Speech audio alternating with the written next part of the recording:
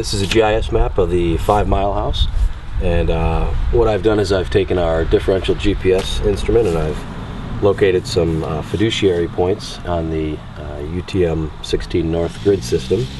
And what we'll do is we'll pull tape in between these points to lay out our geophysical grids. And so what I've done here is I've plotted these points so that I could work with my colleagues here to lay out nice square grids. So not everywhere on the property has a good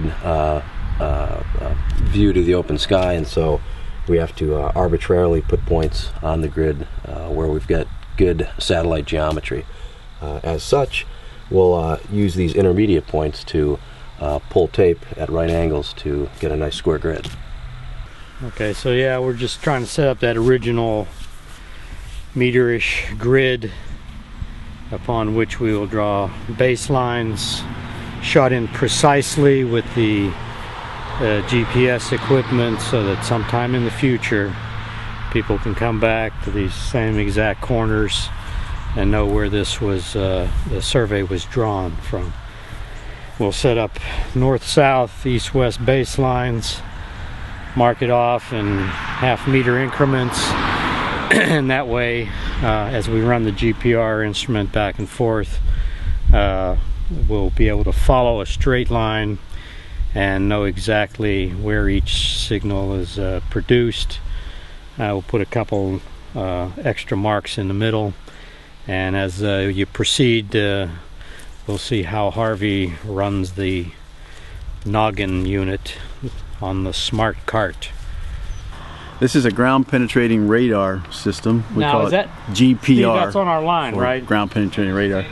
And this system is set up today to record 500 megahertz. No, it's not 47 data. Meters, that's 47 So feet. essentially we're working off a reflection technique where we're transmitting electromagnetic energy down into the subsurface, ultra high frequency radar energy.